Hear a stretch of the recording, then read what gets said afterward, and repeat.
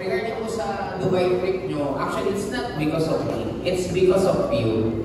Kayo yung nagsipag, kayo yung nagtrabaho, kaya nakuha nyo yung travel na yun.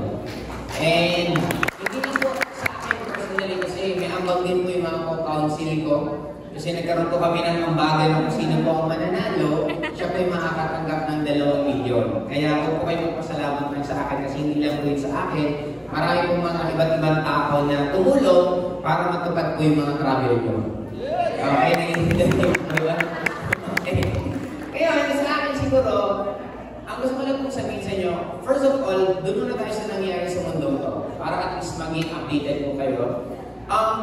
Malapit na po tayo sa upgrade ng tinatawag na Web 3. Currently, right now, we have just Web 2, na ang Web 2 po katulad ng Facebook, ng YouTube. Example lang, may YouTube channel ako, but I don't own yung right na mga videos ko. Anytime na pag-repan ako ni YouTube, tanggalin niyo yung channel ko, wala pa akong magagawa kasi property ni YouTube yung channel ko. And the same thing sa Facebook natin, fanpage natin, Facebook account natin. Anything na i-post mo kay Facebook, hindi mo na po yun pag-aari na po nila yun. Kaya nga isa natatawa ko sa iba na nagagalit sila pag may pinopost na galing sa kanila pero pinost sila sa Facebook kasi technically hindi mo na pag-aari yun. Ngayon, ang Web3, para mas maintindihan nyo, darating po ang time na we will have our own website. Para kung pamilya mo kayo sa cryptocurrency, naka-base po siya sa blockchain, ang Web3 naman po, the moment nagkaroon ka ng channel, lahat ng commercial, lahat ng endorsement, ikaw na po ang dadaanan yung pag-aari mo na yun. Now, kaya ko ito kinipelo sa inyo is for you to understand na dapat natututo na po kayo nagiging content creator.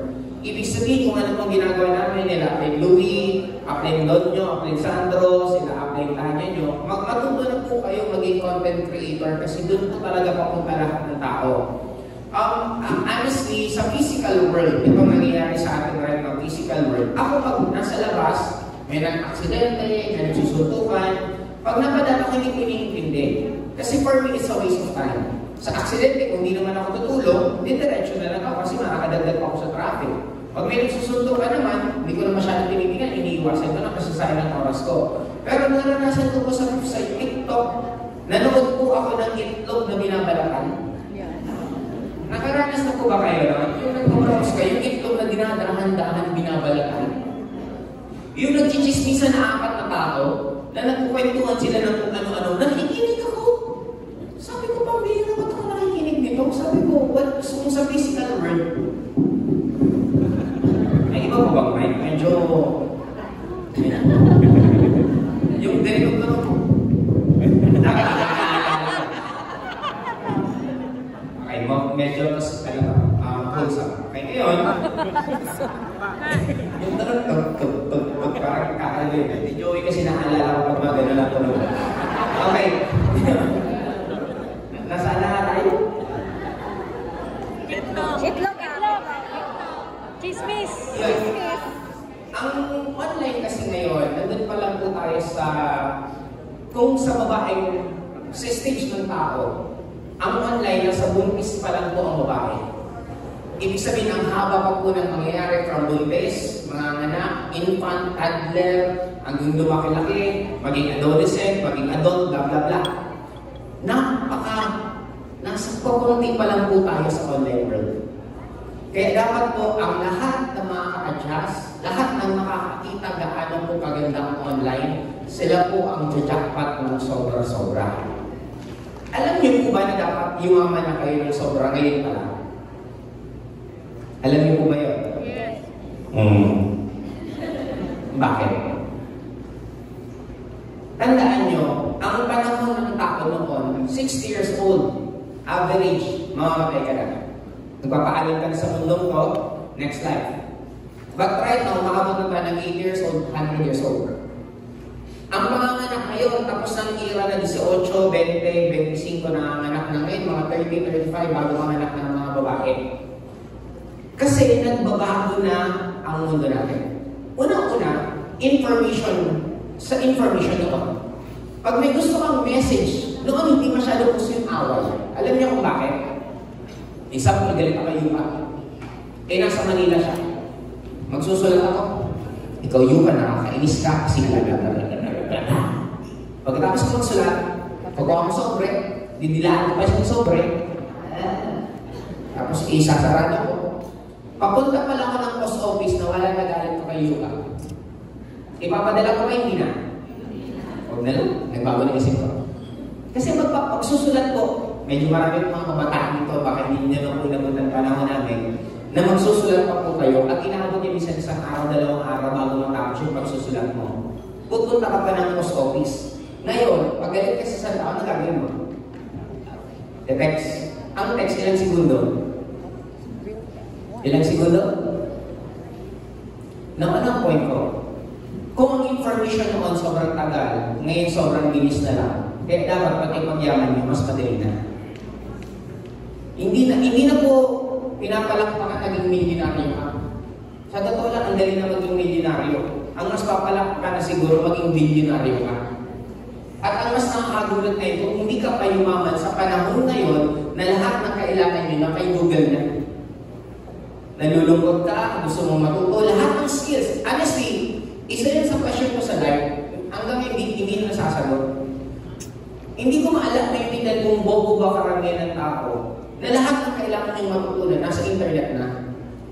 Nadadaon ka nasa internet na. Gusto mo matutong maging YouTuber nasa internet na. Gusto mo maging content creator nasa internet na. Gusto mo ma-inspire nasa internet na. Gusto mo makapag-direct ng marami nasa internet na. Lahat nasa internet na. Ba't ka ba nahihirapan sa buhay mo? Unlike noon, maiintindihan ba namin na medyo mahirap ang buhay kasi nga, limited ang information. Hindi lahat ng tao may access sa information na meron tayo ngayon.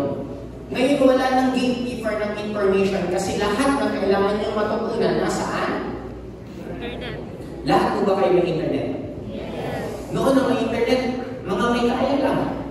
Inabutan ko po noon sa Bicol, internet, 80 pesos per hour para lang makapag-internet. Para ka pumunta sa website, inaabot ka ng 2 minutes to 5 minutes sa isang website pa lang.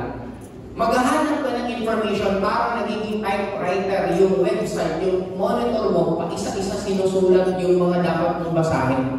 Ngayon, blink, blink, blink na lang.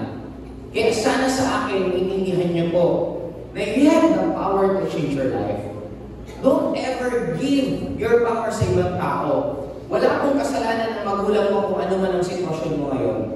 Ang tagal mo nang pinanap sa mundo kung sisisino ko ba rin ang magulang mo kung anong pinagdadaanan mo ngayon. Kung hindi man naging maganda ang childhood mo, move on and learn from it.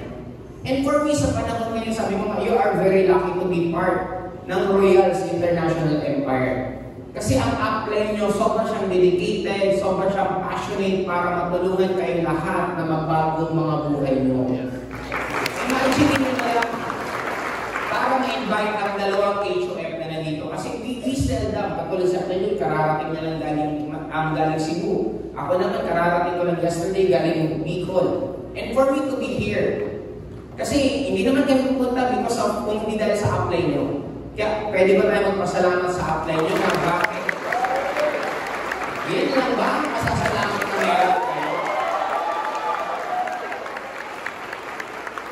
Second, gusto ko maintindihan nyo, walang ibang pinakamagandang opportunities as of now is network marketing. Unang-una, hindi ko na i-compare ang employment. Ang employment, napakasimple ng ruling. Hindi ka sasweldo ng sobrang laki, hindi ka rin sasweldohan ng sobrang content. Kasi pag sinaldohan ka ng konti, sobrang konti, mababadrip ka, magagalit ka, magre-resign ka. Hindi ka sisweldohan ng sobrang laki kasi makakaipon ka, pag nakaipon ka, magre-resign ka. Kaya ang sweldo sa mga nagtatrabaho, sakto-sakto lang para hindi ka mag-resign at hindi ka mag-miss. Second, traditional business. Unang-una, nagpatayo po ako ng building. Ang aabutin na po ako sa building ko, mga 60 million pesos. Uulitin ko, 60 million pesos. Kaya, alam nyo ba magkano pwedeng kitain? Nung building kong ipaparent ko, huwag nang i-Airbnb, ipaparent ko na yung per room. Pasalamat ako kung mag-net ko po siya, mag-gross siya ng 500,000. Gross. Ibig sabihin, magkakalmas pa ko dyan ng mga expenses, kuryente, kung may guard pa, so on and so forth. In short, do the math, guys. Yung 60 million ko, kailan ko mababawi? Doon mismo sa 500,000 a month. Ang tanong, may 60 million ka ba? Second, may farm po ako. Ang farm ko, million gastos ko sa farm, development, million din gastos ko, and right now, nag-aalaga po kami ng mga manok. Ang kita po sa manok, para maintindihan nyo, ang kinakain po ng manok, mga 110 grams per day. Gumagastos ka ng mga 4 pesos to 5 pesos per day. At ibibenta mong itlog, kung itlog mong ibibenta mo, mga 5 piso, 7 piso isang araw. Ibig sabihin, kumikita kang piso or dos. Iba pa kung may namamatay na manok. Ma-appreciate mo yung kita kung mga tens of thousands of chicken ang meron ka. No, bakit ko kinapento sa inyo? Masakit po mag-alaga ng manok. Masakit din mag-alaga na nag-aalaga sa manok. Naiintindihan nyo? Maraming sakit ng ulo kasi yung weeds. Hindi talaga makainin ng maayos yung manok. Tapos yung sobrang weeds, ibenta niya sa labas, mamumonitor mo kayo. Kaya masakit mag-alaga ng manok, pero mas masakit mag-alaga na nag-aalaga sa manok. Okay? Sa networking, ito lang gagawin natin. Magkukwento, mag-i-inspire, magka-travel ka sa ibang lugar. Kaya nga, ito na ang pinakamadali sa lahat ng opportunity at ito pa ang pinakamalaking kikitain sa lahat ng opportunity. Matuto na po kayo, si Papa C, huwag kayo big time yan. Nagkaroon na ng tapsilugan. Oo, sa sobrang lapit niyan, hindi nagsabi sa akin ng totoo. Sandro, balita ko may tapsilugan. Hindi sa akin yan. Yung daw nitong OFW, pinamanage lang sa akin. Okay. No, ilang buwan, nagkalugi-lugi. Sabi niya, Sandro, kumusta yung tapsilugan mo? Grabe, nalugi ako. Mag-ilang daang libong nalugi sa akin. Akala ko ba hindi ka kasama dun sa kapital? Bakit may kasama ka na sa nalugi? Busy-busy kayo mag-echo sa iba-ibang lugar. Makikita mo ito, tumatakbo sa palengke kasi bibili ng baka at ipapadala sa Bicol. Ay, naku, sabihin ko sa inyo, kami, katulad sa akin, bakit yung tatanong nyo, bakit ako nag-indulge ka pa sa traditional? Ano ko pera? Saan namin sobra? Kung kumita ka ng konti, okay na kaysa sa tulog. May sobra kami pera eh. Kung kayo nagsisimula pa lang, tapos mag-indulge kayo at wala kayong sobrang pera, kami na po magsasabi, huwag niyo pong gawin yan. Kawawa na po kayo. Ang dami na pong nagkamali regarding dyan at huwag niyo na po gayahin kami. Kalakado po ba? Now, last thing na gusto ko pong sabihin sa inyo lahat, maganda po ba yung mga naririnig nyo na sinasabi ng mga kumikita dito? Nakikita nyo ba sarili nyo na kayo naman ang magsasalita pagdating ng oras dito? Yes! Yung sagot nyo yan, naniniwala kayo na yan na totoo? Yes! Unang-unang tanong ko, kanina po, nag-breakfast ako sa hotel.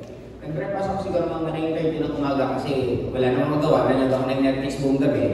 Pag-breakfast ko ng umaga, sabi sa akin, mga 10. Nung 10 a.m. na, kumukuha pa ako ng ibang pagkain kasi nga, ang ginagawa ko minsan, binablog ko. May dalawang nag-ano sa akin, sabi, good morning po. Good morning po. Pagpingon ko, dalawang babae. Wow, nag-breakfast. Tanongin niyo kung sino? Yung yaya ng anak ko. Di ba ang lupit? Tinitingnan, sa sobrang tuwa ko, pinicturean ko kasi. Kasi ko, picturean ko kayo. Ba't ako natuwa? Kasi pangarap ko rin dati pumunta lang ng hotel. Pangarap ko nga lang makapasok sa hotel eh. Kahit hindi na nga makakain, basta makapasok sa hotel, pangarap ko. Ngayon, yaya lang ng anak ko, nandun sa hotel nag-breakfast kasi kasama namin sa hotel.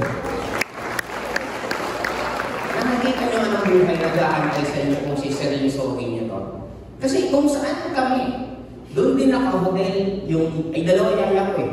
Kung saan kami nakastay, doon din nakastay yung yaya ng anak ko. Para hindi kayo mahirapan, para pag, yaya, dyan mo na sa inyong anak namin, yung mga gagawin kami, madali. Now, ito yung pinakagusto kong namin nyo ngayon. Bago tayo matapos ako magsalita, medyo ginaganahan po akong uminom. Okay? Matagal na po akong hindi umiinom. Last kong inom nung Sabado.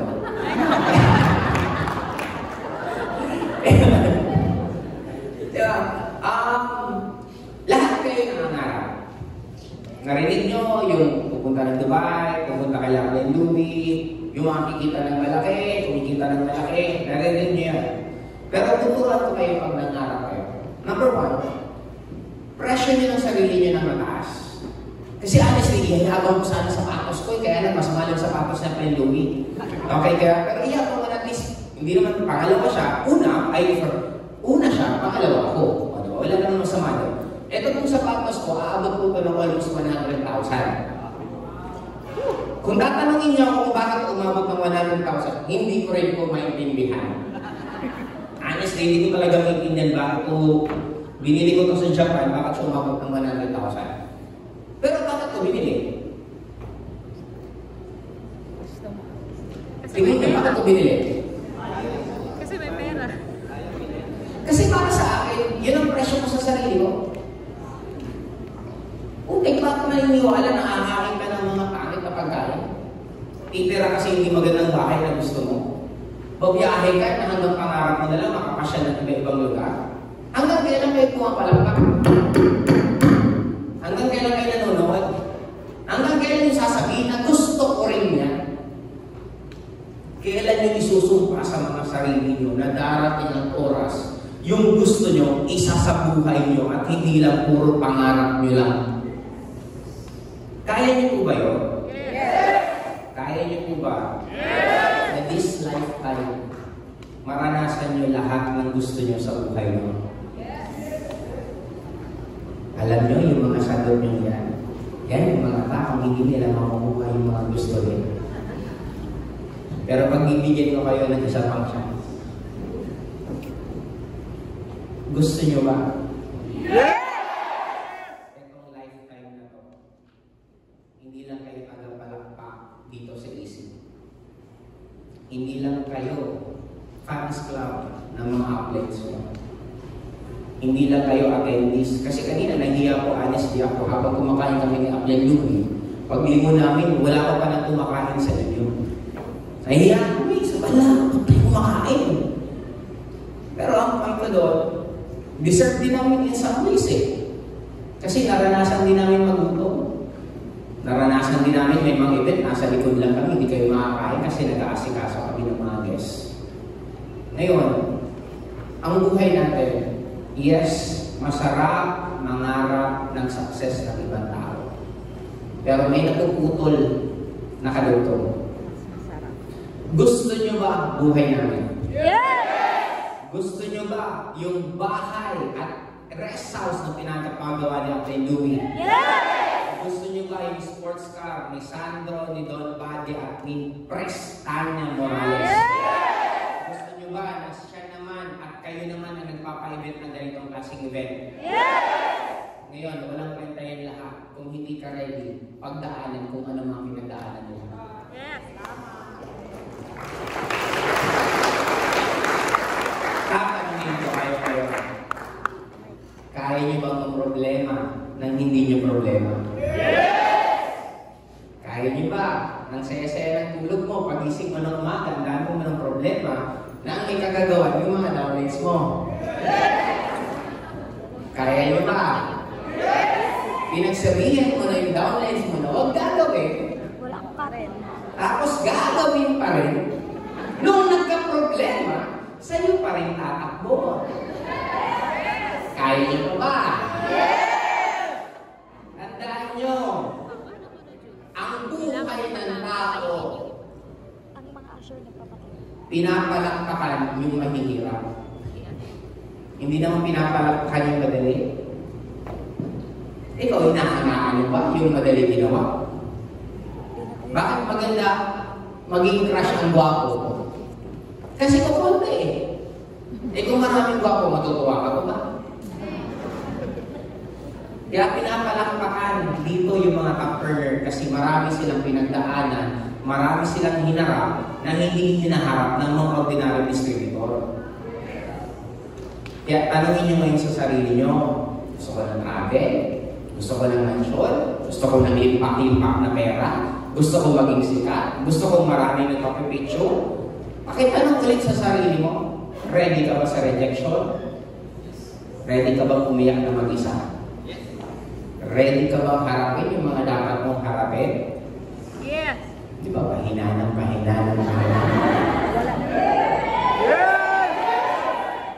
Isa lang sure ko, harapin nyo yan, hindi nyo naman kakamatay. May namatay ba sa kuya? May namatay ba sa rejection? May namatay ba sa problema? Mas maraming namatay sa mga taong tinakbuhan nila sitwasyon nila. Kasi hindi ako maniniwala. Tinanong ko si Pres, sabi ko, ba't parang maraming mga mukha akong hindi nakita? Sabi niya, kasi yung mga iba hindi umatin. Kasi wala pera. Sabi ko, ang babaw naman ang presyo nila sa sarili nila. Magkano ba yung puting 3.5 na yan? Kami maririnig yung magsalita, hindi kayo magbabayad ng ganyan na amount. Ate, nilatawa ka namin sa ng industriya? 2.0? 23 years experience? 20 years experience? Icon ng industriya ng networking. 3.5, may pagkain ka pa, putik na hindi ka makarating dito. Ang babaw ng presyo mo sa sarili mo. Tandaan nyo, kung naniniwala ka, kasi kami, nung nagsisimula kami, naghahabol kami ng upline. Nagmamakaawa kami sa upline. Upline ka, usapin mo naman kami. Upline, nasaan ka? Pupuntaan ka namin. Gusto kami ma-motivate, gusto kami matuto, gusto kami ma-inspire. And yet, kayo, uupo na lang kayo, kakain pa kayo, may mga magagaling pang kumakanta, may mga picture-picture pa, nandito pa kami, dagdag pa sila sa ano, sila doon. Tapos, 3.5?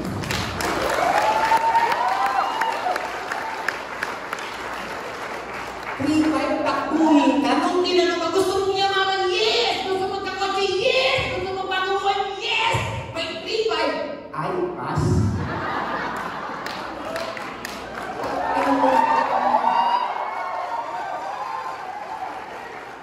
Kaya dyan kayo mag-ingat-ingat. Kasi maraming tao na puro yes. Kaya akala mag-ihirap yumaman. Hindi totoong mahirap yumaman. Nakinig ka lang sa mga takbuhin. Kaya akala mo mahirap yumaman.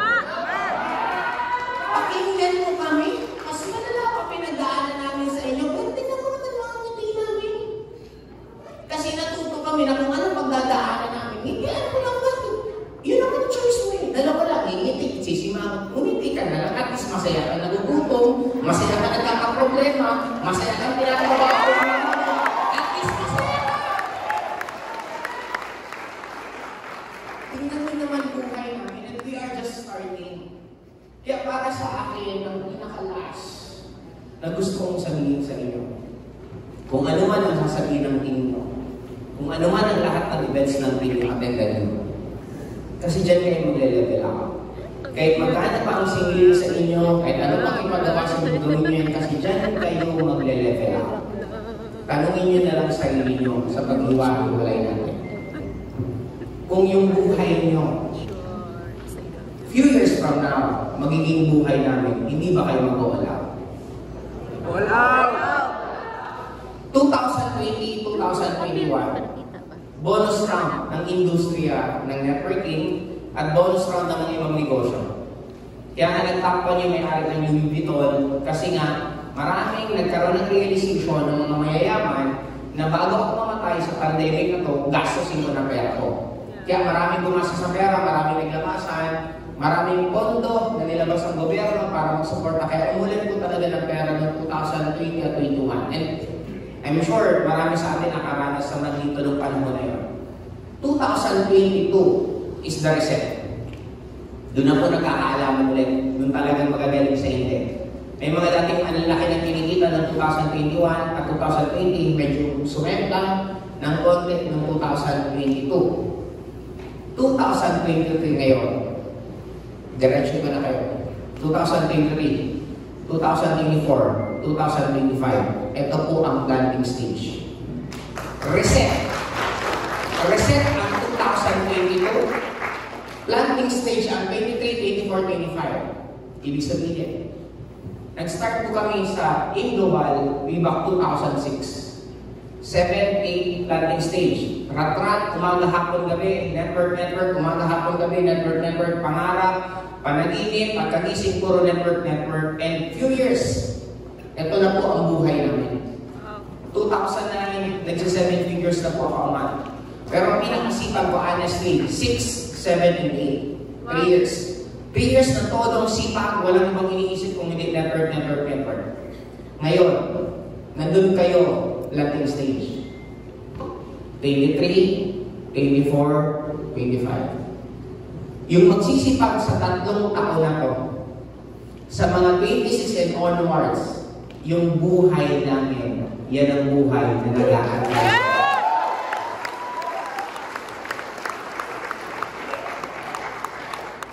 Balik ko ba ng buhay namin? Hindi naman siguro. Yung pumunta ng iba-ibang bansa regardless sa currency, kahit kailan gusto pumunta, huwag na, simple na lang. Nag-hotel kami kung nasan yung hotel ng katulong namin. Siguro ginamit mo rin yun, makita nyo anong buhay at magkano kinikita namin. Now, eto tanong ko. This coming 23, 24, 25, at ang nag-aantay, yung buhay ng mga HOF na nakikita nyo, yun ang buhay na nag-aantay sa inyo. Yes.